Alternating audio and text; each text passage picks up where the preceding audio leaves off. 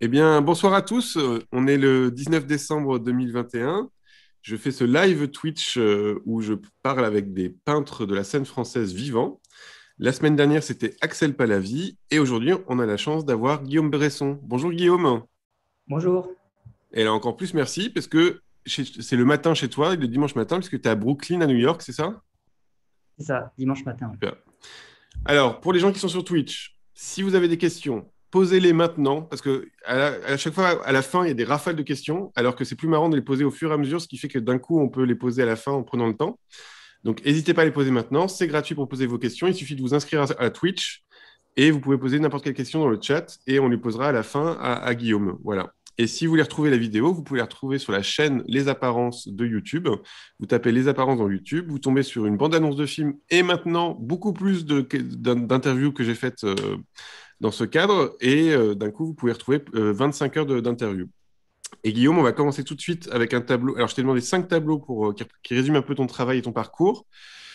Et j'aime beaucoup ce que tu as fait, puisque tu nous as présenté, tu commences avec un tableau qui est assez ancien, qui date de 2003-2006, qui s'appelle Sans titre, mais qui est un tableau qui a vraiment marqué tout de suite ta arrivée dans le monde de l'art, où tu as marqué tout de suite tout le monde avec ce genre de tableau. Alors donc c'est des bagarres, quoi. Voilà. Est-ce Ouais. que on va dire des bagarres classiques, est-ce que tu peux nous en parler un petit peu? Ouais. C'est, en fait, c'est un tableau que j'ai fait quand j'étais à l'école et Ouais. qui m'a servi pour mon diplôme, en fait. Et donc, c'est 2003-2006 parce que j'ai mis un temps super long pour le faire. Parce qu'en gros, quand j'ai commencé, je ne savais pas le faire et j'ai appris à faire ça quoi, en faisant ce tableau-là. Donc, il y a des couches et des couches de peinture euh, dessus, quoi, parce que bon, j'ai tâtonné, euh, ouais, enfin voilà. Donc c'est vraiment le tableau qui m'a permis d'apprendre à faire ça, quoi, à composer, enfin, à mettre plusieurs personnages ensemble dans un même décor. Et tu étais à quel Beaux-Arts? À Paris. À Paris, c'était au Beaux-Arts de Paris, c'était quel atelier? Alors, j'avais pas trop d'ateliers Ah, d'accord. parce que ouais, c'était dur de trouver un atelier, disons, en faisant ce Ouais. type de travail. Mais en fait, c'est François Boiron, moi, qui a bien voulu signer Ok. et qui m'a fait passer le diplôme après, quoi. Ok. Et alors, moi, je crois que tu viens du graphe, c'est ça, d'abord? Tu viens du sud de la France et tu faisais du graphe et tout ça? Tu Ouais, peux nous ouais, raconter un peu comment je suis né à Toulouse et Ouais. j'ai commencé à faire des graphes vers 13 14 ans, quoi. Et, et le dessin et la peinture, c'est venu un peu après, mais assez tôt quand même. C'était un peu en parallèle, vers pareil, quoi, 15 ans. Je commence à faire de la peinture, à dessiner. Ouais.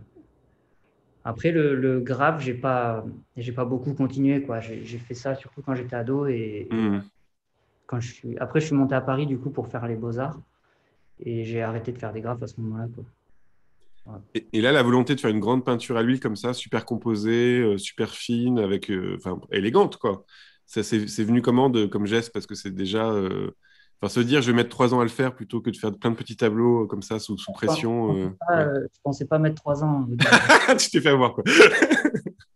D'ailleurs, j'avais fait pas mal de petites études avant, mais qui Ouais. étaient complètement nulles, mais que j'ai pas retrouvé les images. Donc, mais c'est un peu compliqué le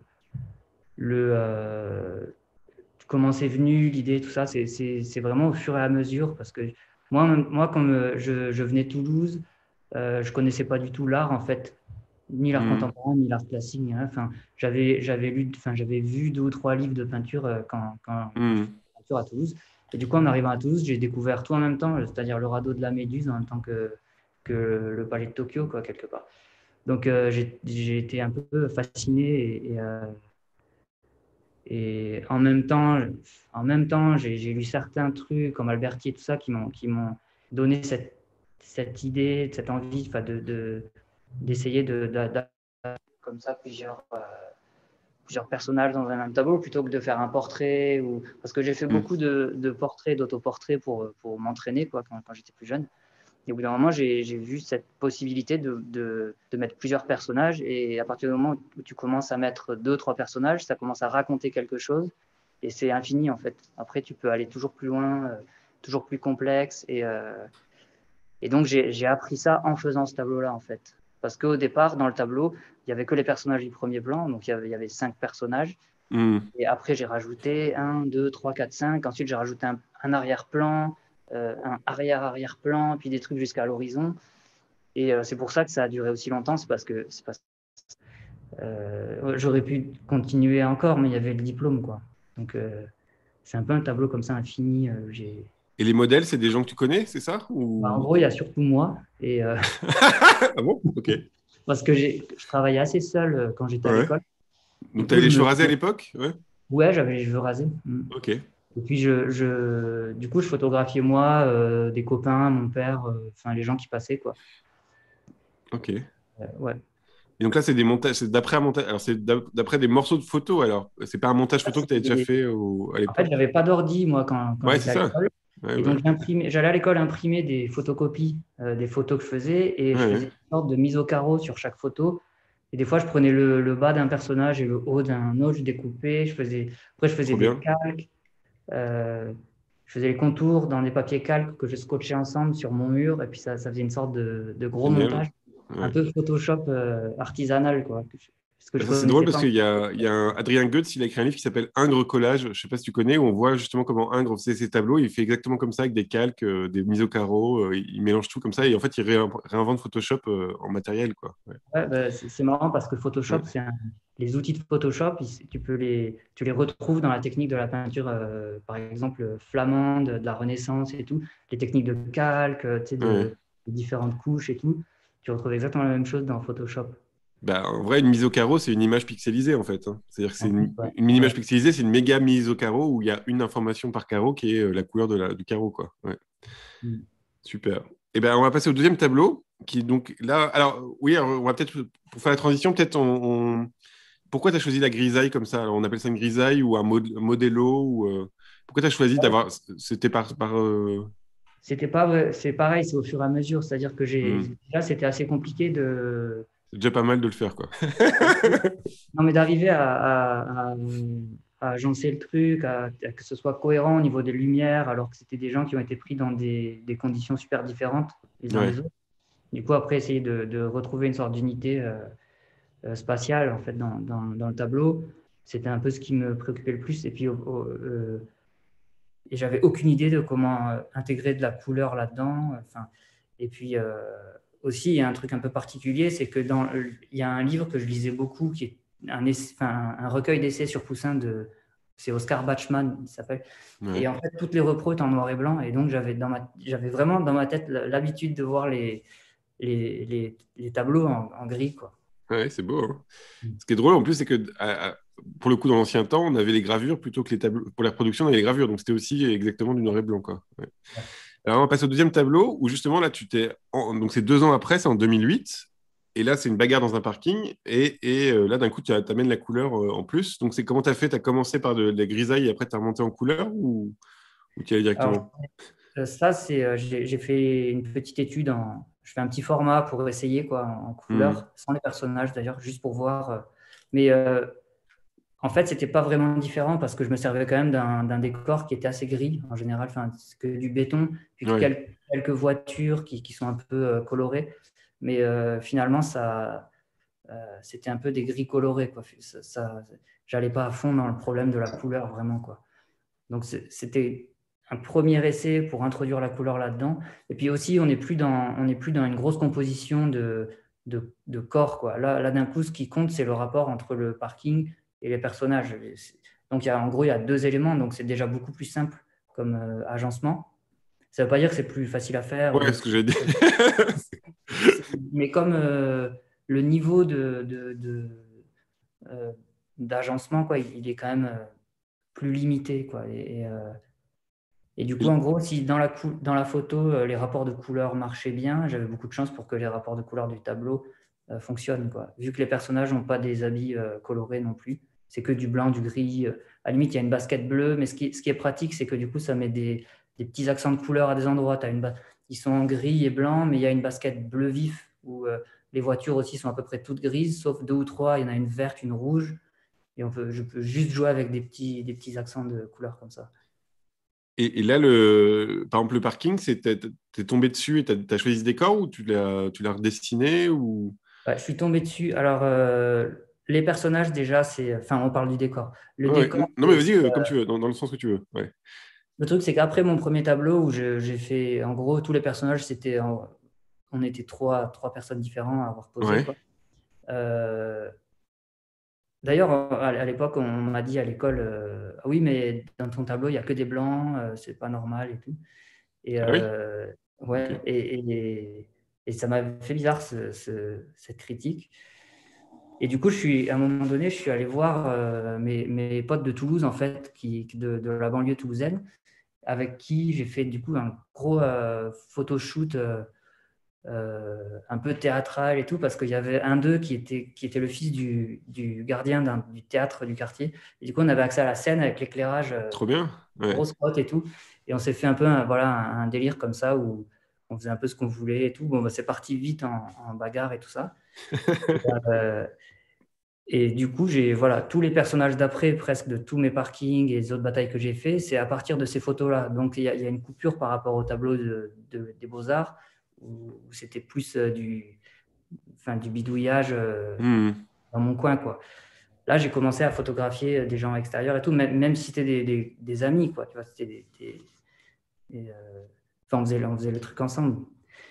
Et du coup, par contre, le décor, les parkings, ça n'a rien à voir. C'est pas du tout à Toulouse ou dans le contexte. En fait, j'ai fait un voyage en Allemagne avec des amis, quoi. Et puis, c'était en traversant des petites villes comme ça, on est tombé sur des architectures de parking. Ah bah, le Hyper, parking allemand est très connu, oui, ça c'est. bah, il y en avait qui étaient hyper impressionnants, en spirale, des Hmm. énormes masses de béton comme ça, avec des néons. Et après, j'ai associé les deux, quoi. J'ai pris toutes ces photos de parking allemand. D'ailleurs, si tu vois les plaques des voitures, c'est des plaques allemandes. Enfin, Ah oui, d'accord. Ah oui, ça, c'est pas en mal. fait, ouais. Parce que là, il y a quand même un jeu de lumière très important. Toi, les reflets, comment les reflets coulent sur le béton, justement la lumière qui vient d'en haut comme ça. Enfin, le côté théâtral du tableau qui est très spectaculaire comme ça vient surtout de comment la lumière est gérée, quoi. Donc, c'était quand même un Ouais, endroit qui t'intéressait, j'imagine. ouais, parce qu'il y a des jeux, il y a des super jeux de matière, il y a différentes sortes de béton. Il y a des éclairages sur le plafond, par exemple, toutes ces Ouais. raies de lumière, de néon. En fait, ça donne une atmosphère, quoi. Quelque part, ce qui était bien avec ces décors-là, c'était qu'il y avait une vraie atmosphère puissante qui pouvait soutenir en fait les scènes que j'allais mettre dedans, quoi, quelque part. Et du coup, ça crée un lien entre la violence des scènes et cette atmosphère très forte, souterraine, comme ça. Et, Et et toi, c'est dans ta tête, cinéma, c'est-à-dire que parce que là, on pourrait se dire que c'est presque une scène de cinéma à la Kubrick, avec des structures très, très symétriques comme ça, avec un personnage au milieu. Enfin, il y a on pourrait se dire que tu te prépares à faire du cinéma, quoi. Un mood board d'ambiance. ouais, ben, enfin, Enfin, quand je la l'ai question, c'est la question de la narration. Qu'est-ce que tu te fais comme histoire quand tu fabriques ton image, quoi? bah, c'est un peu, comment dire, c'est un peu empirique, quoi. C'est-à-dire que j'essaye des choses, j'essaye des montages. Ouais. Quand ça fonctionne, je garde, et quand ça fonctionne pas, je jette. Et au bout d'un moment, ça donne quelque chose, mais j'ai pas vraiment d'intention consciente au départ. Et même quand j'ai fini le tableau, quand je suis en train de le faire, je sais pas vraiment ce que ça dit. C'est-à-dire que D'accord. ça, je l'analyse après, à la limite, quoi, s'il y a besoin. Et par exemple, là, le premier plan, parce que le tableau est très grand, donc il faut le voir en vrai, c'est toujours pareil, c'est toujours mieux de voir les tableaux en vrai, mais d'un coup, le premier plan est assez énorme, et d'un coup, on a une surface de parking comme ça, de béton, avec des traces qui sont presque plus lâchées, là, pour le coup, par rapport au reste du tableau. Ça, t'as été surpris en le faisant, ou tu t'attendais à avoir cet effet-là, parce que c'est un effet important dans le tableau, de toute la Ouais, partie basse comme ça, où il y a un côté presque gadou, quoi. Le béton devient gadou, quoi. ouais, bah, c'est en fait souvent dans les tableaux, il y a des endroits où j'arrête enfin, je vais à la limite de l'imitation, quoi. Il y a un moment donné où il y a Ouais. beaucoup de tableaux qui Faut- sont très léchés, très, comment on peut dire, ouais, Très fin, on va dire. à un Ouais. moment donné, j'aime bien qu'il y ait des rappels de la matière ou du support, tu vois, de jouer avec les deux. D'accord, qu'on retourne à la boue, quoi, de la Ouais, peinture. Ouais. ouais, ouais. Ok. Alors, on va Que ce soit passer pas au troisième. uniforme. Ouais. Comment? T'as dit quoi, Non, non, excuse-moi? non, juste pour que ce soit pas complètement uniforme, comme une sorte, complètement illusionniste de A à Z, quoi. Alors, je suis d'accord, sauf que tu cherches quand même quelque chose, une forme de. Tu as une puissance technique très forte quand même. Donc, tu cherches quand même une cohérence des lumières ou des. Ouais. Tu cherches quand même à faire un monde clos, quoi. On va dire un monde. Ouais. C'est des tableaux un peu classiques quand même. Ouais. Ouais, malgré ça, malgré Ouais, ouais. cette sorte de rappel un peu de la matière, j'essaie de le garder dans un cadre uniforme, quoi. Ouais, quand Ouais. même. Mais ça vient d'où le fait que tu veux garder cette uniformité ou ce côté classique J'ai l'impression que c'est ce qu'il y a de plus radical à faire en peinture. C'était mon. Je me disais, si je vais dans des choses où il y a des parties hyper réalistes, et des parties complètement abstraites, et je fais des ruptures comme ça de vocabulaire et tout, Hmm. on tombe dans une sorte de lieu commun, de trucs que je vois, que c'est pas que j'aime pas les lieux communs, Ouais, mais oui, tu les vois beaucoup, quoi. Ouais. ouais, de choses qui est fait, refait tout le temps, et enfin, disons que je cherchais une radicalité, quoi. Non. Et donc, cette radicalité, tu la payes un peu aussi parce que tu mets beaucoup de temps à faire les tableaux. Donc là, par exemple, ce tableau-là, ça a mis combien de temps à peu près à Là, j'ai peindre? dit 6 mois, je pense. Ouais, voilà. Donc, c'est 6 mois vraiment intenses, quoi. Ouais. 6 mois que sur celui-là. Ouais, ouais. Mais quand je Et dis même intense, pas- c'est combien de temps par jour à peu près? Pour avoir une idée. Bah, à cette époque-là, j'étais encore beaucoup enfin, je tâtonnais pas mal, Ouais, j'ai essayé de comprendre et tout, je travaillais 12 heures par jour. Des fois, en plus, c'était mes premières expos, donc j'avais pas du tout l'habitude de gérer un emploi du temps ou une deadline ou des trucs comme ça. ouais. Et du coup, il y a des moments, je devais travailler carrément les 22 heures d'affilée, puis après, je dormais 2 heures, recommencer. C'était un peu n'importe quoi. Et du coup, ça perdait en qualité à des moments, quoi. Ouais. Pas sur ce tableau, en tout cas. Alors, passons au troisième tableau. Donc là, d'un coup, c'est en 2014, donc on saute 6 ans. Oui, c'est ça, Ouais. 6 ans. Et là, d'un coup, c'est un horizon, c'est ça? Donc là, tu joues plus sur l'espace. Donc Oui, alors bon, déjà, j'ai choisi ce tableau parce que, enfin, il y a beaucoup de choses dans ces 6 ans. J'aurais pu mettre Ouais, mais comme il fallait quand même, enfin, il y avait que 5 tableaux à ouais, ouais, poser. Parce qu'il y a un moment donné où j'ai été vachement identifié par rapport au parking et c'était nécessaire de nier ça, quoi, quelque part, d'aller un peu dans le sens contraire euh, pour pas devoir produire des parkings jusqu'à ma mort, quoi. Donc j'ai fait plusieurs choses différentes. J'ai essayé des façons de raconter des histoires un peu différentes en prenant des sources différentes, des choses sur Internet. Enfin, j'ai essayé pas mal de choses. Et à un moment donné, je suis arrivé à ça. J'avais envie de parler, j'avais envie de montrer, en fait, mettre en évidence un peu la question du point de vue à travers la perspective, en reprenant un peu ces codes un peu de perspective linéaire qui sont obsolètes, quoi, on peut dire, par rapport à tout ce qui a été, par rapport à la science, quoi, de la vision et tout ça, mais qui au moins sont assez explicites sur le fait que tu parles toujours d'un point de vue fixe, finalement, même si tu prétends y échapper, tu es toujours cantonné à ton point de vue, et puis tout ce que tu dis, du coup, ça vient d'un point de vue situé, et j'essayais de radicaliser un peu, parce que c'était déjà présent dans le parking, ah et oui, en bah carrément. Ouais, tout. Mais là, je mettais ça plus en avant par rapport à l'histoire qui est racontée, puisque l'histoire qui est racontée, finalement, c'est des choses sans histoire, quoi, quelque part, des choses du quotidien. On voit juste des gens en train de marcher, quelqu'un qui ramasse son casque, un qui rentre des courses avec son sac plastique dans les arcades.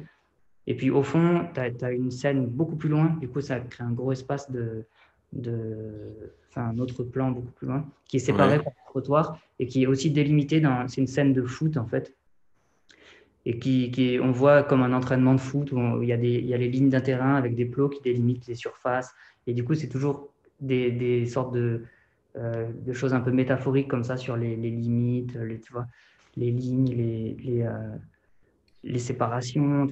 Enfin, je jouais avec c'était des jeux un peu formels quelque part, quoi.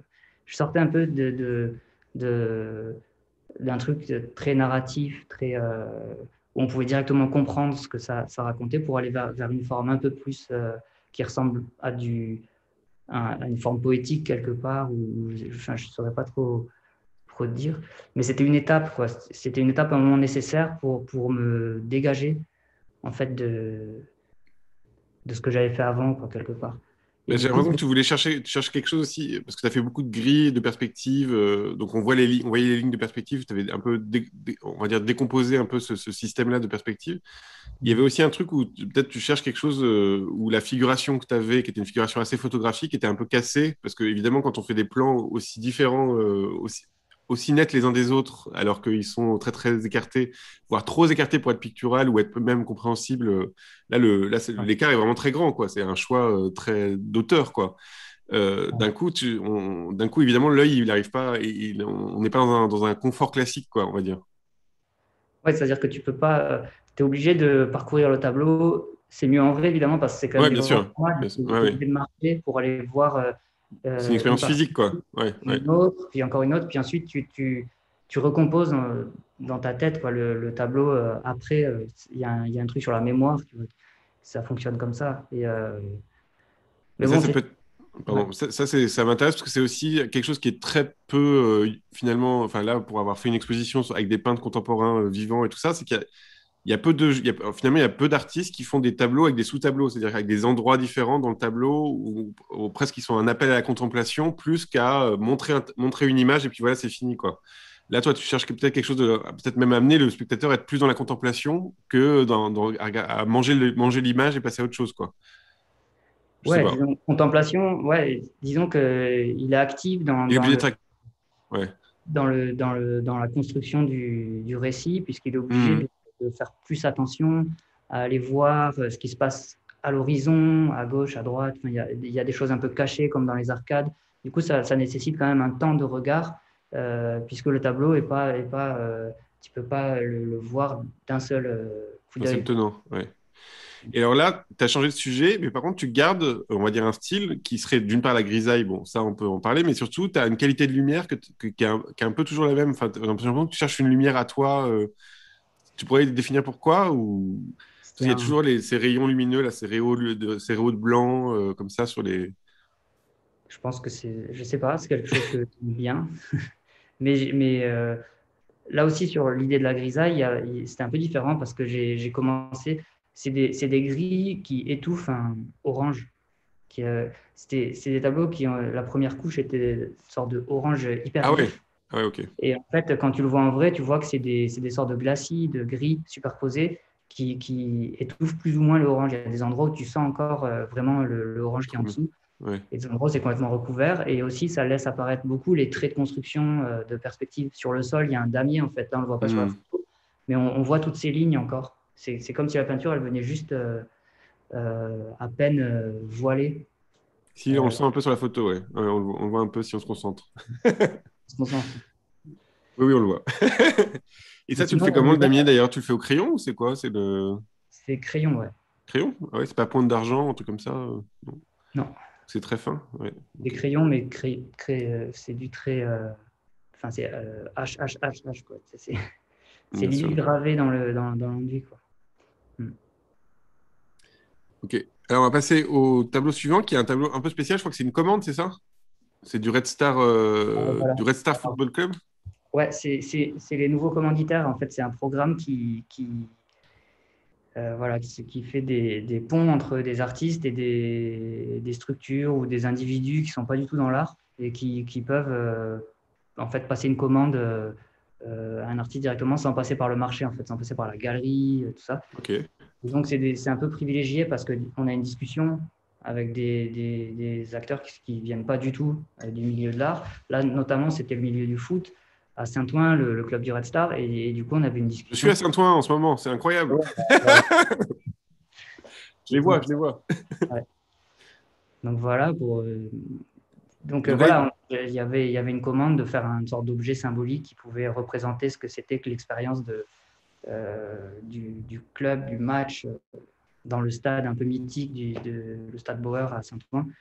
Et j'ai choisi aussi cette pièce-là parce que par rapport à l'idée du point de vue aussi, que je traitais d'une façon hyper linéaire dans la série précédente, avec ouais. une perspective centrale et tout ça. Là, du coup, j'ai éclaté les points de vue en essayant de restituer un peu une sorte de itinéraire à l'intérieur de l'architecture du stade, dans les couloirs, les tribunes, le terrain. Donc, il y a plein de vues qui se télescopent, plein de points de vue pardon, qui se télescopent. Il y a as le point de vue depuis le terrain sur les tribunes et le point de vue opposé dans les tribunes sur le terrain. Et donc, j'ai reproduit la même scène de jeu en fait, des deux côtés. Tu vois, en fait, dans le terrain, tu vois les gens en train de faire ce qu'ils sont en train de faire dans la scène centrale, mais à l'envers.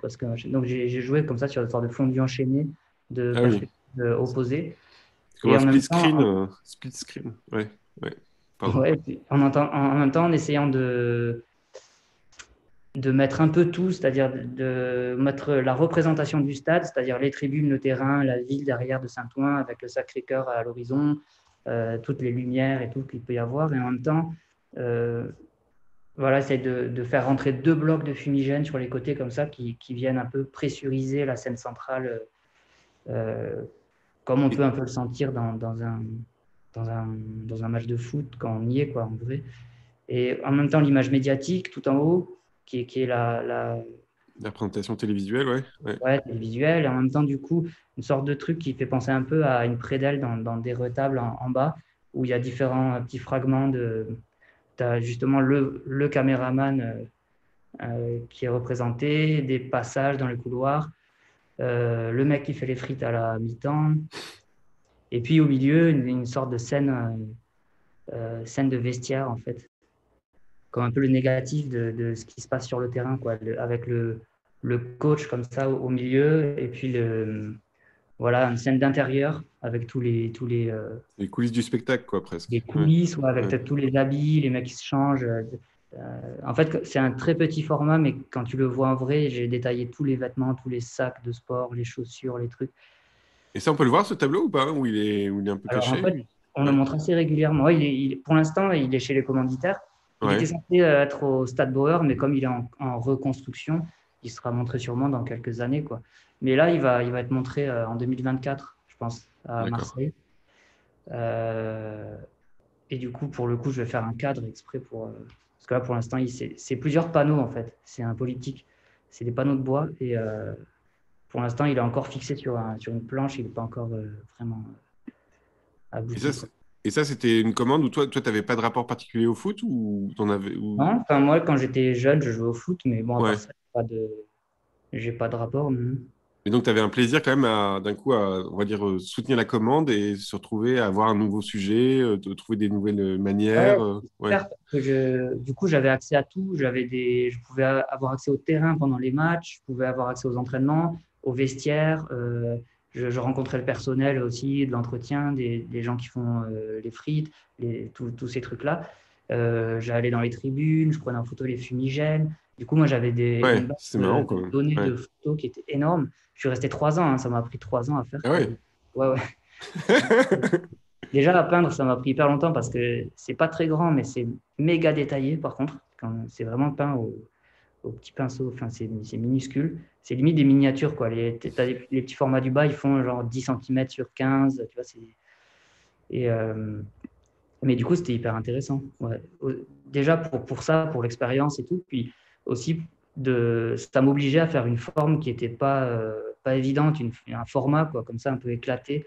Qui, Mais ce qui est voilà, beau, c'est que tu as réussi à en faire quelque chose aussi qui est très personnel, c'est-à-dire qu'on retrouve les lumières qui viennent d'en haut, le côté spectaculaire, les perspectives comme ça avec des horizons. Enfin, il y a un truc, tu as réussi à en faire un truc à toi, quoi. Ouais. À la limite, ouais, la chose la moins, la nouveauté de ça, c'est quand même, c'est la fumée, quoi. Mais sinon, ouais, puis la t'avais... fumée, elle vient jouer un rôle un peu métaphorique aussi, quelque Ouais, bien part. C'est sûr. une Ouais. représentation du public, c'est une représentation de l'intensité, de la force. Trop bien. Et on va finir sur un tableau que je trouve magnifique, que j'adorerais voir en vrai, qui date de 2019. C'est quoi? C'est un parking de supermarché? Alors ça, non, c'est encore un autre truc, c'est en Picardie, Ah, c'est en Picardie, en au plus? Bah bord de la alors. mer. Quand tu vois le fond sur les côtés, tu vois les falaises, tu sais, il y a la mer au fond, en fait. Ok. Donc, C'est où en Picardie? c'est au Tréport. Ok. C'est à la limite entre la Picardie et la Ah, c'est peut-être pour ça Normandie. que j'aime bien la lumière, alors, parce qu'il y a une lumière blanche comme ça qui est très, très belle. Ouais. Ouais, c'est Ouais. pas de lumière blanche, un peu de front de mer, mais gris, quoi. Puis il y a ces falaises sur les côtés, les mouettes et tout ça. Je trouvais ça pas mal parce il y avait cette sorte de mini fête foraine un peu complètement paumée, isolée comme ça, avec juste une baraque à frites et des autotamponneuses. Et je trouvais que la scène était belle. Et puis, c'était une lumière aussi qui était assez différente de ce que je fais d'habitude, parce que là, du coup, il y a une lumière assez diffuse, qui n'est pas du tout en clair-obscur, c'est pas directionnel. Euh, du coup, ça m'a donné envie d'essayer de faire quelque chose. J'aimais bien aussi pouvoir aussi intégrer des personnages, si tu auras dans le fond, dans les autotamponneuses, dans le noir qu'il y a au fond, il y a aussi des scènes, il y a des petites scènes. Ah, ok. Et j'ai intégré des personnages dedans. Et la typographie, comme ça, de manière Et ça, ouais, c'est frontale. un tableau de. Ah, pardon. Ah, attends, je ne m'entends plus du coup là. Tu m'entends là? Allô, Ah, allô? ça y est là. Ouais, Ah, c'est pardon. bon. C'est bon. Je disais la typographie, dans le... parce que là, d'un coup, tu as assumé très fort le Fanta et le Swing Scar qui est très fort quoi, dans le tableau. On dirait presque un tableau à la Edrouché d'un coup. Tu t'es posé ça Bah, comment? Ouais. bah, pour moi, c'est intéressant de mettre des mots, mais sans le surjouer en mettant carrément, enfin, tu vois, en intégrant des mots dans la peinture, mais en utilisant les mots qu'il y a dans le décor et en appuyant un peu pour que ça mette une sorte de, je sais pas comment dire, un truc un peu étrange. D'un coup, il y a écrit des choses que tu peux vraiment lire, puisque c'est un type de peinture que tu es censé pouvoir lire aussi. Traditionnellement, on dit les peintures d'histoire, c'est des peintures qui se lisent, ça, mais justement, qui se lisent comment? C'est-à-dire, c'est pas comme du langage, quoi. C'est pas un discours, tu peux pas dire effectivement de quoi il s'agit. C'est plus un langage qui ressemble à celui qu'on utilise pour faire de la poésie ou des choses comme ça. C'est des associations d'images, en fait. Et du coup, j'aime bien, à des moments, mettre des morceaux de vrai langage, du coup, pour le coup, collés comme ça dans le décor. Mais je l'ai fait dans pas mal de tableaux, ça, en fait. Mais Ça là, d'un marche. coup, le traitement, il est quand même enfin, le dégradé de lumière comme ça, il était déjà dans la typo ou ton swing là, qui passe d'une Non, couleur à l'autre? Ouais. ça a été parce qu'en fait, Ah oui?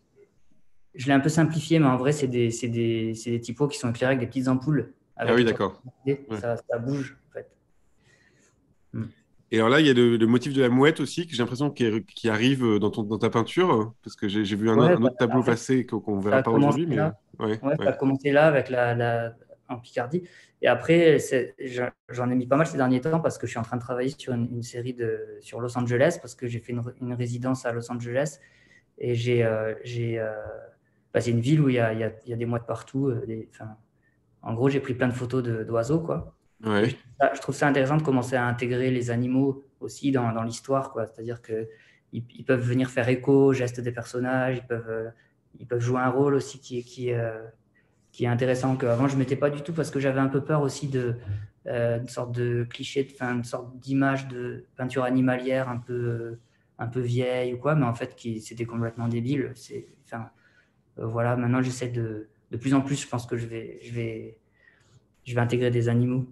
Et le fait que de faire des chorégraphies un peu de danse donc pour tes personnages principaux, dans un cadre assez calme, finalement assez serein, soit ils se bagarrent, soit là ils sont en train je sais pas ce qu'ils font, ils sont en train de s'habiller bizarrement ou c'est Ouais, d'essayer de ouais, il y a une remettre tension, j'essaie de une mettre une couette. tension, tu vois, il y a une sorte de Ouais, tension. Alors, dans ma tête, je reliais ça pas mal à l'alcoolisme. euh, ouais. En Picardie et tout ça, parce que moi j'ai de la famille, j'ai de la famille de là-bas et je sais que il y a des grandes histoires d'alcooliques, tout ça, et ça me paraissait, j'ai pas fait exprès, si tu veux, mais Hmm. je trouvais que, dans mon imaginaire à moi, ça devenait pertinent de mettre une scène comme ça.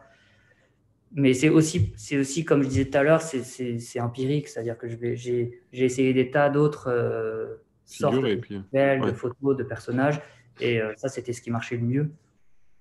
Et qu'est-ce qui se passerait, tu crois, si tu fais un tableau calme sans personne qui justement s'agite au milieu du tableau, quoi? J'ai déjà fait. J'en ai Ouais. fait dans mes panneaux de bois, justement, de la série de tout à l'heure. Déjà, c'était le cas. Bon, il y avait les joueurs de foot un peu au fond. Hmm. Et les personnages du premier plan, ils étaient très calmes. Il n'y avait pas de. Justement, c'était pour effacer un peu le côté dramatique, narratif et tout ça. Et, Hmm. euh, et focaliser l'attention plus sur la construction T'avais de fait ça avec des l'histoire. pêcheurs aussi, espèce de touristes là, avec Ouais, en fait, c'était des joggers. Ouais, ouais, oui. Des mecs Ouais, qui sont en kawé, ouais. en kawé, Et d'un et coup, qui ils sont bougent plus. Ouais. Voilà, ils sont complètement statiques. Ouais. Non, j'ai fait plusieurs essais de peinture plus statique, mais je vais continuer. C'est un truc que j'ai pas encore assez exploré. Et là, par exemple, pour ce tableau-là, tu as mis combien de temps à le faire? C'est juste Ça, juste c'est pour donner une pareil. idée des étudiants ou des choses comme ça, pour quand même que... Mais là, je suis allé un petit peu plus vite quand même, Ouais. parce que j'ai d'autres techniques et tout maintenant qui me permettent d'aller un peu plus vite. Mais c'était, je sais pas, 2-3 mois, quoi. 2-3 mois, Et, mais j'ai été très rapide sur celui-là. hmm.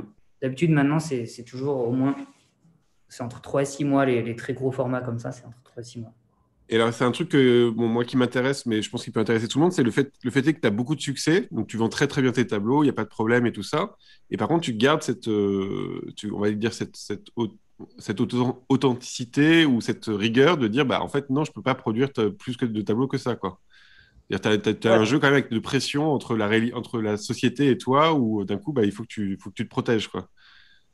Ou que tu ouais, protèges la alors, qualité de ton travail. Ouais. Tu peux nous en parler un petit peu? c'est Ouais. compliqué. Ouais, ouais, bien sûr, c'est compliqué parce qu'effectivement, quand tu crées une demande, après, si tu n'es pas capable d'y répondre, ça fait T'es ça fait des déçu. frictions.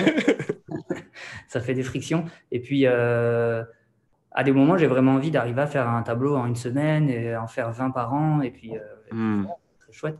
Mais en fait, il y a une résistance. Enfin, non seulement c'est long à peindre, mais en plus, c'est long à maturer. Enfin, chaque histoire que je fais, il- quand je la prévois au début, il manque toujours quelque chose que je rajoute après, des éléments, un personnage, un animal, un Hmm. objet, que je peux rajouter, coller après. Et du coup, il y a un jeu comme ça où il faut que je regarde le tableau pendant vraiment des mois et des mois pour qu'au bout d'un moment, il fasse une sorte de cohérence, enfin, tu vois, une sorte de système cohérent qui fonctionne. Parce que si je me contentais juste de les peindre comme ça d'un coup, à chaque fois, ça fonctionne moins bien. Et il n'y a pas que le temps de le peindre, il y a aussi le temps de le garder à l'atelier et de réfléchir dessus pendant assez longtemps pour pouvoir y investir des choses.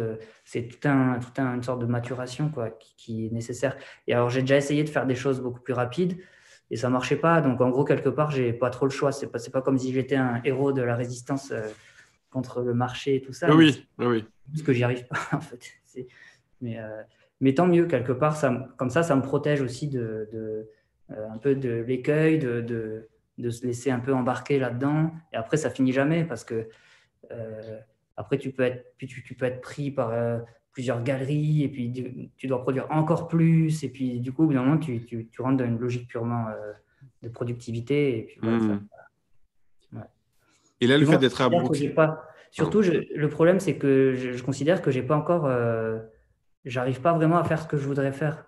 Euh, donc, j'ai encore besoin de plusieurs années, quoi, enfin, peut-être beaucoup, pour arriver vraiment à être à l'aise, quoi, à faire quelque chose où je me sens bien dedans. Et tout. Là, je sens que c'est pas. Je suis encore sur un chemin, quoi, qui est pas.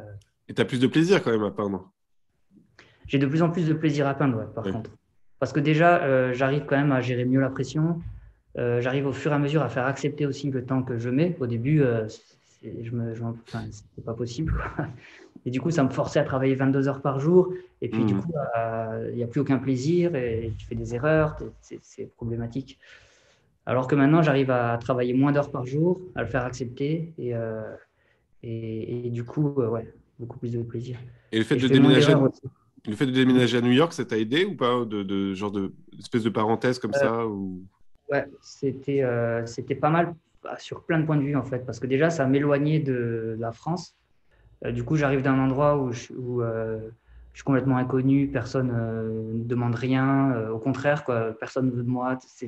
C'est plus un truc, tu es complètement perdu dans une sorte de masse d'artistes Ouais, voilà, je crois qu'il y a 100 000 artistes à New York, un truc comme ça, ouais. ouais, c'est ça, et puis qui sont hyper acérés sur les relations sociales, enfin, tu sais, d'aller faire du réseau et tout, c'est très pro et tout. C'est une autre enfin, c'est une autre façon d'être ici. Et aussi, par rapport à la peinture, ce qui était super pour moi, c'était de voir des gens super décontractés par rapport à la peinture, quoi. Nous, en France, on a une tradition de peinture de je sais pas combien de siècles Hmm. qui pèse dessus dès qu'on veut faire un tableau. Ouais. C'est sérieux, quoi, tu vois. Alors qu'ici, tu as l'impression, et encore peut-être plus à Los Angeles, qu'il y a un truc super décontracté. Tu peux vraiment faire un tableau comme ça, et puis, oh, c'est cool, tu sais, sans te... Ouais, ils sont Et pour la du coup, tête, moi, quoi. Ouais.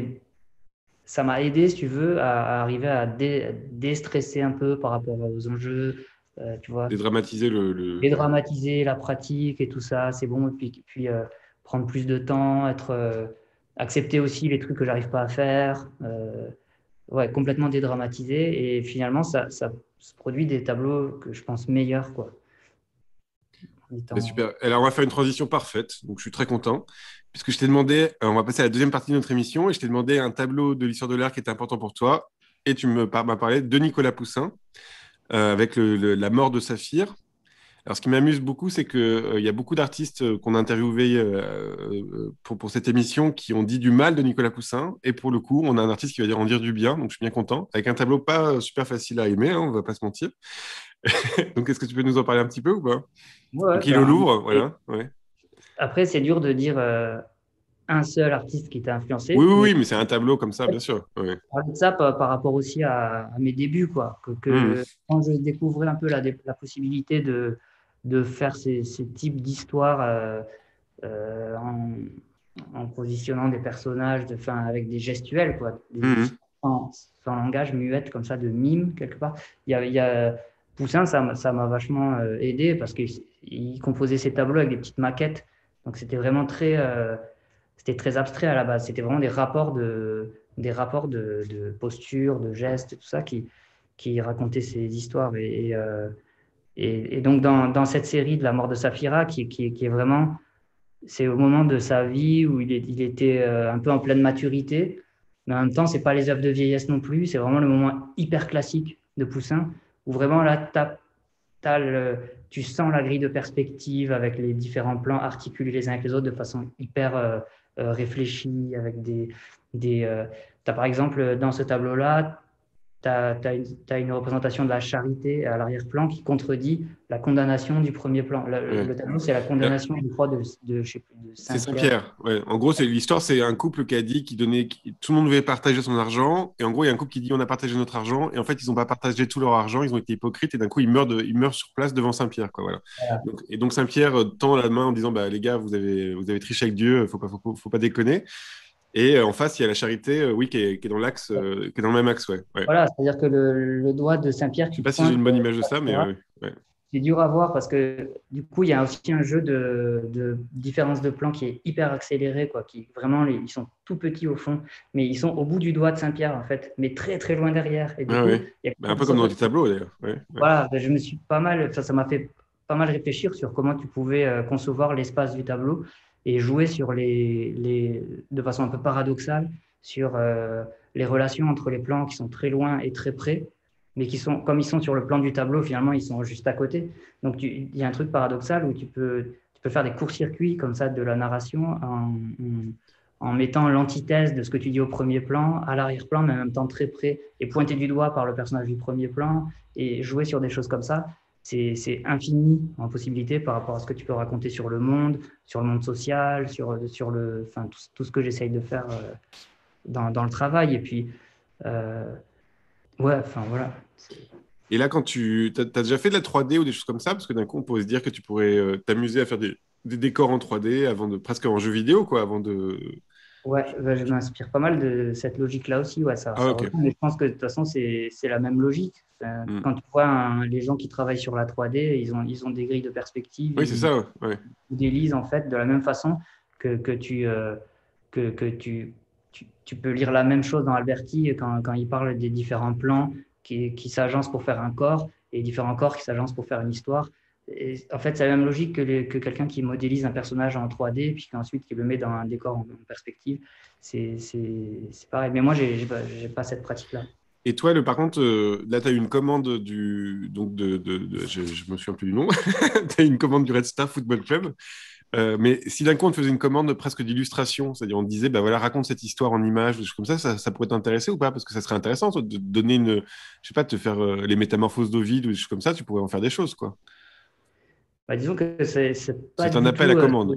C'est-à-dire que moi, dans mon travail, il y a un contenu qui est pas littéral, mais qui est toujours axé sur des rapports sociaux. Enfin, Oui, ça qui m'intéresse parce que c'est ça qui m'énerve dans la réalité, enfin, qui me révolte et tout ça. on va en Et parler après. Ouais. quand on me dit, par exemple, une fois, j'ai dû faire une expo sur Othello, tu vois, le Ouais. thème d'Othello. de Shakespeare. Et du coup, j'ai dû faire un tableau sur Othello, quoi. Alors, du coup, je lisais le truc et tout, et j'essayais de faire comme un peintre classique qui va s'inspirer d'une scène ou d'une partie de l'histoire. Et en fait, à chaque fois, c'était tellement littéral, enfin, tellement de l'illustration de Ouais, la pièce, qu'à la fin, finalement, le tableau que j'ai donné, il n'y avait pas de personnage, quoi. J'ai pas réussi. J'ai mis juste un décor, euh, la mer, une architecture. Et c'est hmm, parce que je trouve ça me paraît anachronique de reprendre ce type de peinture qui vient même pas illustrer, mais qui vient essayer de fonctionner comme de la ok, littérature, comme du langage, tu vois. ok, c'est intéressant. Et ben alors, je t'ai demandé une peinture de l'histoire de l'art que tu n'aimais pas, que tu ne comprends pas ou que tu rejettes, et tu m'as proposé Anselm Kiefer tout court. Alors là, Bon, j'ai choisi l'expo qui est en ce moment au Grand ouais, Palais Éphémère. j'avais pas vu qu'il y avait l'expo, c'est un peu bête, mais c'est pas pour critiquer l'expo ou les gens qui Ah ont oui, fait tout.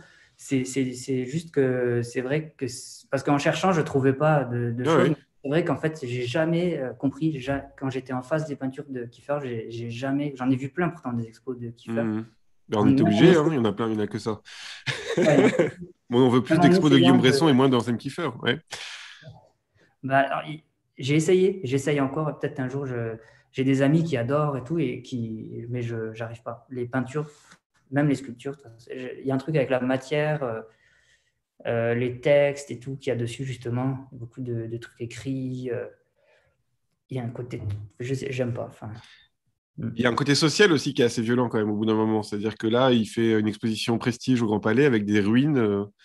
Enfin, moi, j'ai un souvenir des gens à l'Opéra de Paris qui ont pendant un an ont fait des fausses ruines en polystyrène pour faire un opéra dans Sam Kiefer. Et donc, ils ont quand même passé un an à faire des ruines, enfin vraiment des décombres, quoi. Et donc, et ça coûte beaucoup d'argent et tout ça. Donc, ouais, il y a un moment donné, moi, c'est l'esthétique on se pose la question de l'esthétique de la ruine, alors que le monde va très très mal. C'est un peu, ouais, c'est un peu paradoxal. Ouais. bah, ça devient presque, moi, je trouve que ça devient presque sale, quoi. Je Ouais, sais, enfin, ça met ça devient en. presque détestable, mais bon, ouais. C'est clair que ça pollue. Bah oui, ou alors d'un coup de relier la grande histoire de 39-45 et d'un coup avoir toute cette esthétique-là et de rester dans cette esthétique-là, il y a aussi un truc qui est complètement mortifère, quoi. C'est-à-dire que la vie est plus forte aussi. Moi, je pense, hein, mais bon. Ouais, après, tu peux dire que enfin là, oui, ça, je sais pas, mais tu peux dire que le fait de montrer les choses qui sont aussi problématiques et les choses qui sont violentes et mauvaises, enfin, dans l'histoire et même dans la réalité, ça peut être aussi un engagement, tu vois, enfin, quelque chose qui peut être plus, comment on peut dire, qui peut faire plus bouger les choses plutôt que de montrer une vision de la réalité un peu enchantée, tu vois. Ah non, mais ça, je suis complètement d'accord. Par contre, le problème, c'est que là, il monte un monde de ruines en ruine. Et donc, d'un coup, bah, il y a pas on n'a pas Oui, ouais, ouais. Après, il y a on va pas comment. décoller, quoi. Ouais, Ouais, ouais. mais bon, Ouais, c'est ça. Mais lui, pour moi, il est dans le truc que je peux appeler un peu, pas pompier, mais un peu nous, on le, peut.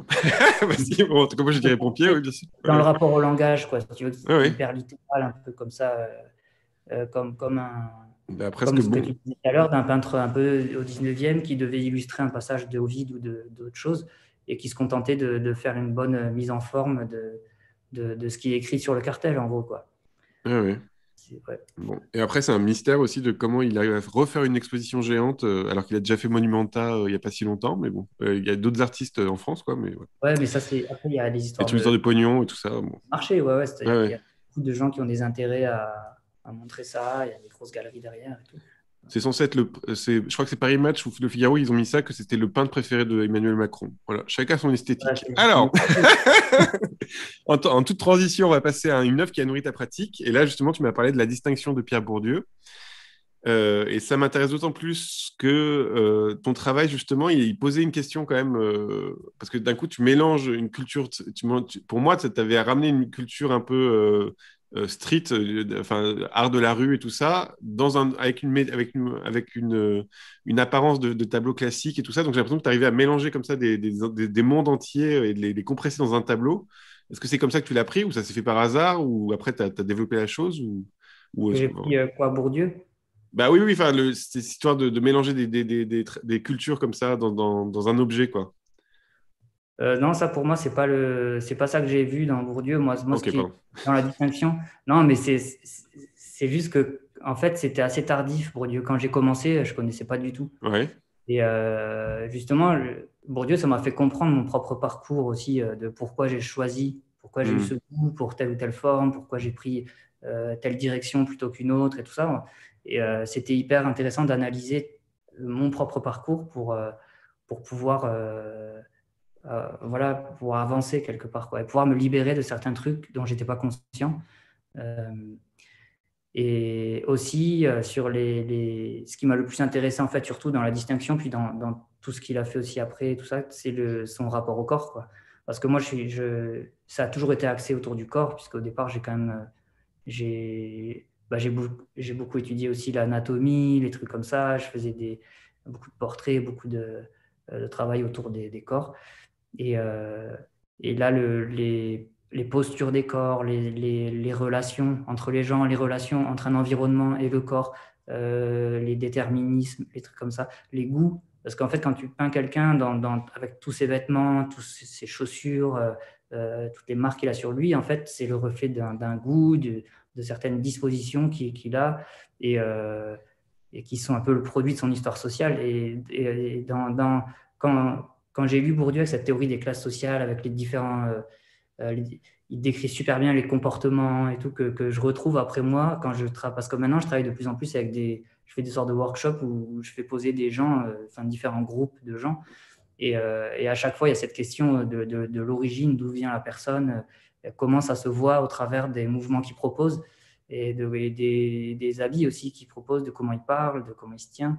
Et du coup, ça m'a donné une sorte d'outil un peu d'analyse, Une grille de lecture, ouais. Ouais. grille de lecture qui était Hmm. hyper intéressante par rapport à moi, quoi, personnellement, mais aussi par rapport au modèle avec qui je travaille et du coup aux histoires que je propose dans les tableaux. Et là, quand tu vois par exemple, tes hommes en train de se bagarrer dans des parkings, dans des musées, parce que tu as exposé dans des musées, tout ça, tu fais un passage quand même. Il y a quand même un jeu social, enfin, il y a quand même Ouais, un. il y a l'histoire des représentations, quoi, parce que Hmm. tu fais passer un monde qui n'a pas accès au musée, finalement, Voilà, ouais. euh, Pardon. dans le musée, quoi. Et du coup, c'est euh, ouais, c'est un geste quelque part. Puis bah, c'est important. Enfin, c'est un truc, je ne sais pas trop comment dire, mais Et à l'inverse, d'être acheté par des gens très riches et d'avoir ton tableau dans des beaux appartements, oui, c'est des c'est un mecs peu la même chose que les musées pour moi, hein. Ouais. C'est des endroits où ça crée des sortes de déplacements, des endroits où des gens qui en fait n'avaient pas vocation à se retrouver là, puis d'un coup sont représentés là et Hmm. sont appréhendés par des gens qui d'habitude les voient au travers des images médiatiques et tout ça, qui peuvent être très très dévalorisantes pour les gens, surtout des classes populaires et tout ça. Hmm. Et d'un coup, de les peindre d'une façon qui, qui, euh, qui rappelle les grands héros de la peinture classique, enfin, tu vois, qui les met sur un autre. Ça donne une autre. On les voit d'une autre façon, quoi, quelque part. Enfin, mais j'ai pas fait ça consciemment non plus. C'est vrai que quand j'ai travaillé Hmm. ça, j'étais plus jeune et j'avais pas conscience de ça. Parce que c'est une des. Enfin, de toute façon, un succès, c'est toujours une incompréhension, hein, mais c'est une des parts de ton succès, c'était le fait que d'un coup, tu montrais un monde qui n'était pas montré, en fait. Bah, disons qu'il était montré, mais mal. Il était Oui, vraiment. oui, enfin, oui, bien sûr. Oui. Ou alors tu montrais le côté épique de la chose. Oui, bien sûr, tu le valorisais par une peinture d'histoire, quoi. Ouais. Ce que je montrais, c'était aussi déjà le côté épique, c'est-à-dire une sorte de violence. Alors, on m'a beaucoup reproché du coup de esthétiser la violence, mais alors Hmm. justement, ce que je disais, c'est que c'était l'esthétisation de la violence, c'est ça le goût. Quand tu vois l'équipe de rap et tout, Bien sûr, ouais. c'est une esthétisation de la violence parce que finalement, c'est ça qui est valorisé dans ces milieux-là. Hmm. Et ce que je montrais dans mon tableau, c'est ça. C'est que dans ces milieux-là, dans ces conditions-là, on valorise la violence. Et c'est ça qui est scandaleux. C'est pas mes tableaux. Et, Hmm. les- et le truc, c'est que j'essayais de euh, déplacer je voulais pas mettre la violence sur l'individu. C'était un rapport. Tu vois, un rapport entre une atmosphère, entre un Même un décor, cadre, ouais, bien sûr, ouais. un Ouais. cadre et les actions qui vont se produire dedans. C'est-à-dire qu'il y a un jeu de. C'est toujours. Moi, mon travail, je le vois comme vraiment axé sur des relations. En fait. C'est des jeux de relations, beaucoup, plutôt que des représentations d'un individu ou d'un autre, tu vois. Enfin, je sais pas si c'est pas très Non, clair. c'est clair, c'est clair, c'est très très clair. Et alors, je t'ai demandé un livre sur l'art qui t'a influencé, et là, tu m'as sorti la grosse bombe, un des premiers traités de peinture, donc c'est des Pictura de Alberti, dont on a déjà parlé un petit peu, mais est-ce que tu peux nous en parler un peu vite, parce qu'on est déjà super en retard, Ouais, non, mais j'en ai évidemment. déjà parlé. C'était trop intéressant. Ouais. Je suis tombé dessus quand j'étais jeune et je ne connaissais pas du tout. Et en fait, c'est ça qui m'a un peu montré qu'on pouvait avoir une vision un peu comme ça de la structure d'un tableau, assez abstraite finalement, même si on fait un tableau très figuratif, qu'il y ait une structure sous-jacente qui soit abstraite et très presque mathématique, finalement, pour l'organisation de l'espace, la construction des corps et la construction des relations entre les corps et entre les espaces et les corps. Et tout ça, c'est dans des picturas. C'était une façon de Et prendre. c'est pas super facile à lire, faut le dire. C'est pas super facile à lire. Ouais. Mais en même temps, c'est pas très long, donc tu peux. Ouais. Roger de Pile, c'est plus facile. Je donne un conseil. Voilà. Mais j'aimais bien Le à ce copain de moment-là, Rubens, il est plus généreux. Ouais. j'aimais bien le côté scientifique, tu vois, de Alberti, tu vois, parce que ça allait à l'encontre un peu de ma vision que je me faisais de la peinture, justement. Ça contredisait un côté un peu subjectiviste de l'art, tu vois, de la peinture, tout ça. Au Côté contraire, ça. expressionniste, ouais. Ouais. Et ça, la rigueur que tu apportes dans ton travail, tu penses que ça vient d'où, en fait? Qu'est-ce qui t'a fait... D'où vient cette rigueur, quoi? Euh, c'est plusieurs choses. J'ai un côté. Après, justement, en lisant la distinction de Bourdieu, j'ai un peu mieux compris pourquoi je m'étais autant acharné, quoi. Parce que quand j'étais étudiant, vraiment, je m'acharnais à essayer d'apprendre à dessiner. Je voulais avoir le même niveau que les mecs de la Renaissance. Et je m'acharnais, quoi. Je travaillais. Mais tu t'acharnes toujours, d'ailleurs, hein. Enfin, tu Et je travailles m'acharne toujours. toujours Ouais. parce qu'effectivement, je n'y suis pas arrivé. Donc, j'essaye de continuer, même si je vieillis et que forcément, j'ai moins d'énergie et tout. Euh, il y a ça dans Bourdieu qui raconte que c'est vrai que quand tu viens un peu de la province, la petite bourgeoisie provinciale, tu as une sorte de. Il appelle ça la bonne volonté culturelle, tu vois. Je me suis un peu identifié à des choses comme ça, de la bonne volonté culturelle de la personne qui arrive dans un milieu, en fait, dans la bourgeoisie culturelle parisienne et qui se sent hyper complexée et du coup qui en fait 10 fois trop pour arriver à rentrer dans son rôle, quoi. Mhm. Et du coup, en faisant 10 fois trop, elle n'arrive jamais à vraiment rentrer dans le rôle. Puisque le rôle, quand même, dans ce qui est écrit dans la distinction, c'est que la caractéristique, quand même, des milieux culturels, c'est l'aisance et d'arriver à faire des choses exceptionnelles de façon décontractée, sans forcer. Tu vois. L'esprit de Zatura, ouais. Ouais, c'est ça. Et c'est un peu ce que j'ai trouvé aussi à New York par rapport à ce que je disais tout à l'heure, c'est qu'ici, tu as l'impression que tout est. Euh, même s'il travaille énormément et tout, quand tu vois les tableaux, tu vois bien que le mec, il ne s'est pas acharné, il n'a pas passé 6 mois dessus. Ouais, moi, je pense que tu as raison à la fin, mais bon, on verra. On verra. Sur les résultats, enfin bon, ouais. Le truc, c'est que j'ai pas arrêté de faire ce que je Bien fais. sûr. Ouais, ouais. J'ai pris conscience de peut-être une cause de ce type Oui, oui, de comportement. Mais du coup, ça peut le devenir fait une qualité, quoi. Ouais, bien sûr. ouais, voilà, le fait d'en avoir conscience, tu peux un peu le transfigurer dans quelque chose qui était un peu un déterminisme qui te pèse dessus. Et d'un coup, tu le transformes et voilà, tu l'assumes. Et tu sais au moins, tu sais pourquoi Trop bien. ouais. Et alors, je t'ai demandé un peintre contemporain que tu aimais, et tu m'as proposé la peintre contemporaine canadienne que je connaissais pas du tout, qui est née en 1967, qui s'appelle Elizabeth McIntosh. Et donc là, c'est un tableau qui s'appelle Out and Black. Alors, je vois pas j'ai vu que l'image là que je vous montre, donc c'est Alors, c'est- regarde, c'est- c'est lequel? c'est les mains noires. Oui, Ouais. après, celui-là, c'est peut-être pas le plus Ah représentatif, merde. mais J'avais le haut def sur non, parce que Internet. Désolé. non, mais c'est des tableaux qui sont très colorés, très justement dans une sorte de d'aisance comme ça, Ouais. de décontraction par rapport au médium et tout ça, qui est vraiment ce que j'ai découvert ici, dans une sorte de relation à la peinture qui est beaucoup plus directe et très colorée. Là, ça se voit pas du tout, mais il y a beaucoup de tableaux qui me font penser Un à peu Matisse, Matisse. pas Ouais, mal. Matisse. Ouais, un peu de feuilles et tout ça, ouais. Ouais. Matisse, mais en même temps, ça fait un peu graphisme aussi. Il y a des sortes de répétitions d'images, comme s'il y a des choses un peu limite numériques. C'est c'est hyper beau. Tu vois ça dans une belle galerie de New York. Ça prend l'espace.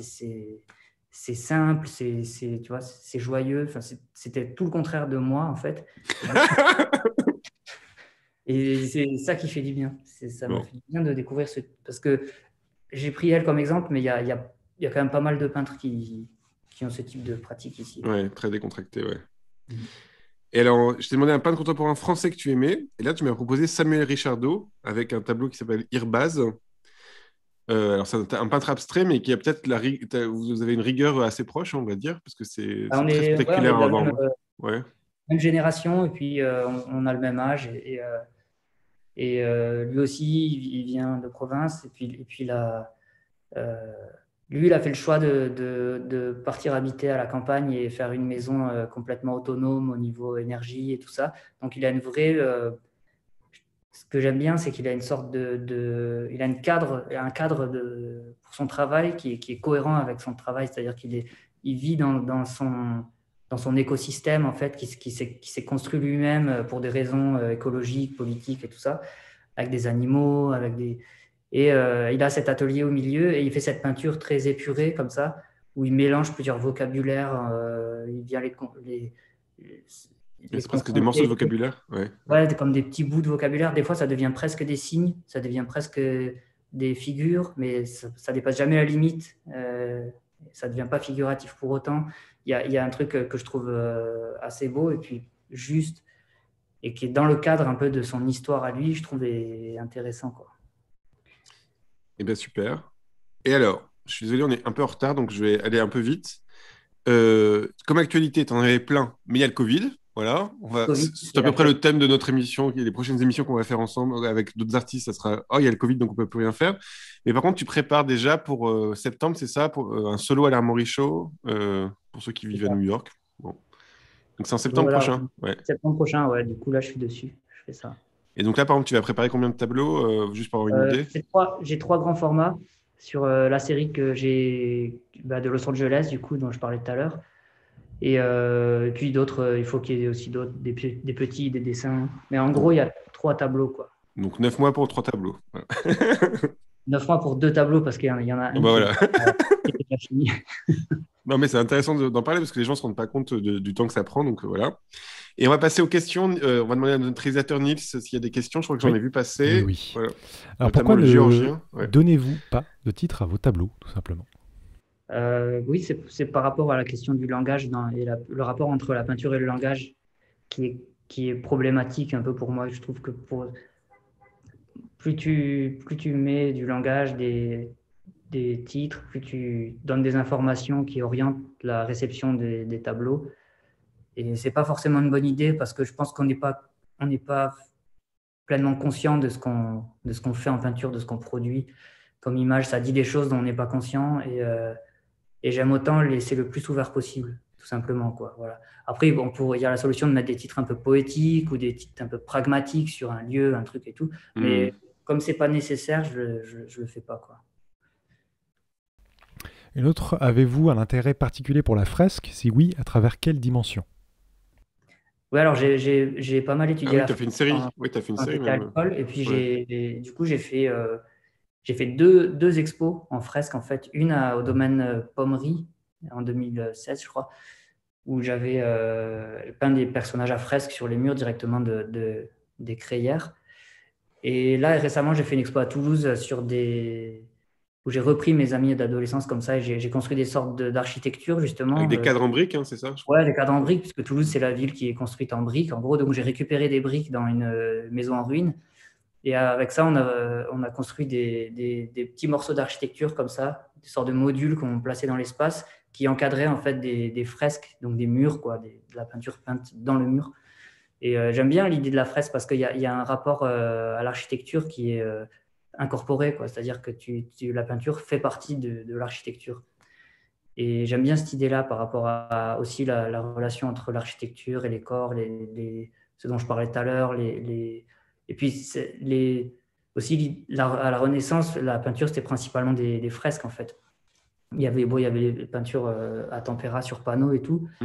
Et quand même, la plupart du temps, la peinture, c'était toujours Dans un associé à espace. Ouais. l'architecture, quoi. Ouais.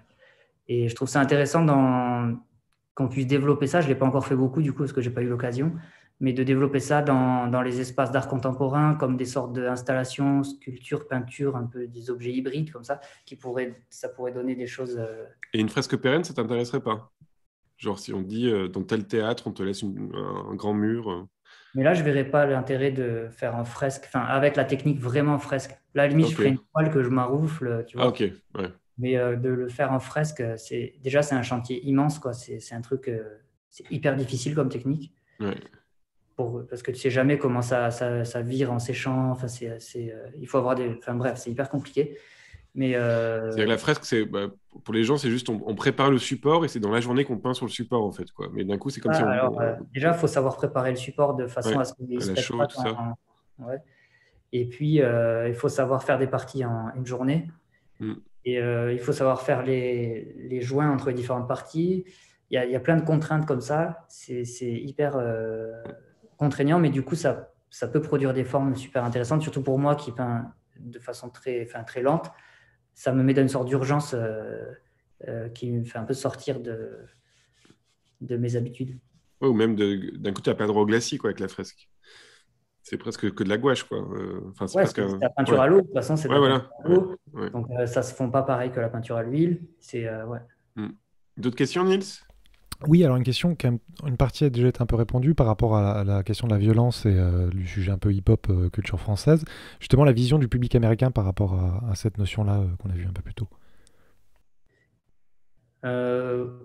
Oui, en général, c'est pas bien reçu. Parce qu'ici, aux États-Unis, il y a plus une tradition. Enfin, j'ai l'impression, je ne suis pas un spécialiste, mais tu as l'impression que les gens préfèrent montrer le bon côté des choses ici. C'est-à-dire qu'on va essayer pour donner du pouvoir à tel type de population, tel type de classe sociale ou catégorie de personnes, on va les représenter comme par exemple, comme Wiley fait, comme Candy Wiley, oui.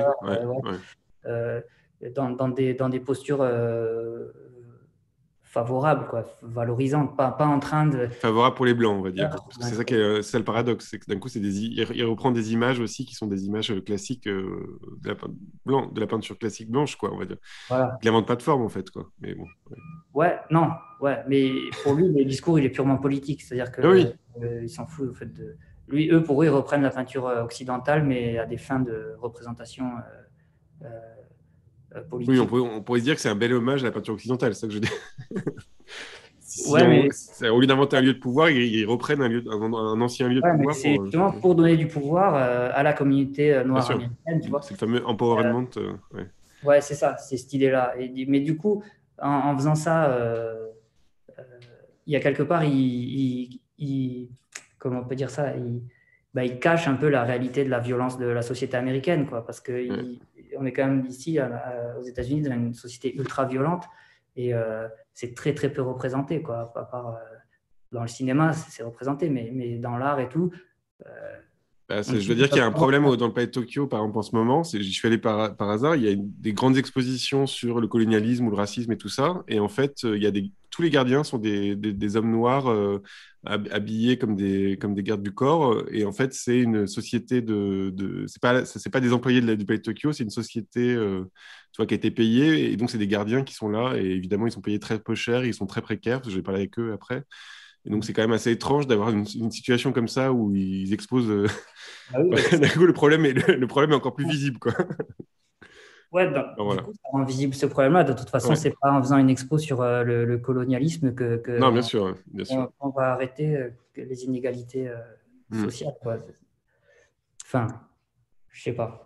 C'est compliqué. Et donc là, aux États-Unis, ton travail, il est reçu un peu de manière compliquée parce que tu as un blanc qui peint des noirs ou d'un coup, c'est pas des situations positives. Le fait que je sois un mec blanc, c'est très problématique par rapport au sujet que je peins. Mais au premier abord, juste après, quand je discute un peu, parce que moi, quand je travaille, quand même, j'implique les gens. Tu vois, c'est pas comme si j'allais des photos sur Internet. Je faisais des tableaux avec. C'est des collaborations en général avec des gens avec qui je fais des shootings, qui savent pourquoi on le fait, qui sont contents de participer. Des fois même, c'est des demandes que j'ai, comme à Los Angeles, tu vois, pas demande, c'est organisé, si tu veux, par la résidence et des associations, des trucs comme ça. Et donc, à partir de là, ce n'est pas problématique. Mais c'est vrai, au premier abord, comme ça, ils voient les tableaux que je fais et qui je suis, il y a un problème. Ça pose un problème. Bon, d'autres questions, Nils? Oui. Une question très technique. Quelles étaient les couleurs sur votre palette pour les peintures en camailleux, les grisailles? Alors, des noms de couleurs. Ah, bah, c'est du blanc, Oui, ça, on a compris. du gris, du blanc. Non, c'était des terres, principalement. C'est quoi, c'est terre de sienne Ouais, j'ai beaucoup utilisé le brun Vandyck Très bon brun. Ouais. et terre d'ombre verdâtre, mais ça dépend des marques. Il y a des marques qui font ça. Et voilà, pour les grisailles, c'est toujours été des bruns avec du blanc. Et ton blanc, c'est un blanc de titane tout bête ou c'est des blancs de zinc Titane. Blanc de plomb on ne sait pas. Blanc de titane, ouais. Ok. Et une dernière question, Nice, parce que là, on est beaucoup trop en retard, mais c'était vraiment intéressant. On revient un petit peu à New York. Comme vous viviez à New York, quelle différence de la scène artistique y voyez-vous? Pourquoi l'expatriation, une opportunité ou une envie folle, peut-être? Voilà. On a déjà un peu parlé tout à l'heure de dire en quoi c'était intéressant pour moi de me décaler. Alors peut-être on peut parler du fait que maintenant tu es coincé à New York, parce que je trouve assez rigolo. Depuis le Covid, ils ont un peu bloqué les consulats et tout ça, et moi j'étais en plein renouvellement de visa. Et du coup, et ma compagne aussi d'ailleurs, qui elle, pour le coup, est coincée en France. Donc, ah merde, ah ouais.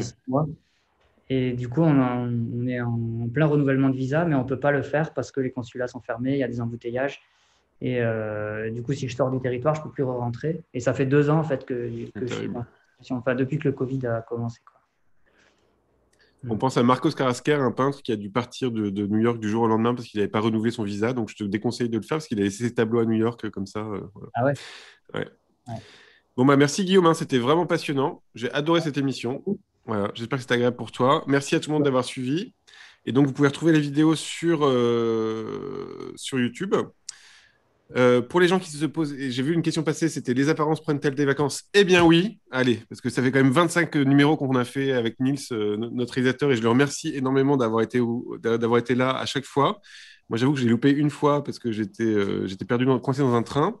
Et voilà, on a réussi à faire 25 émissions d'affilée. Et donc là, on reprendra le 9 janvier avec Lise Toufflet. Voilà. Et vous pouvez la peintre Lise Toufflet. Et voilà, donc en attendant, si vous ennuyez, si vous êtes malheureux dans vos familles pendant le Noël, ou si vous avez un coup de mou entre le 27 et le 29, parce qu'on ne sait pas pourquoi on a toujours un petit coup de mou à ce moment-là, et ben n'hésitez pas, vous avez 25 heures d'interviews super cool à revoir, quoi. Voilà, donc sur la chaîne YouTube de la Villa. Des apparences. Et ben merci beaucoup, je suis complètement crevé. Merci Nils, et puis bonne soirée.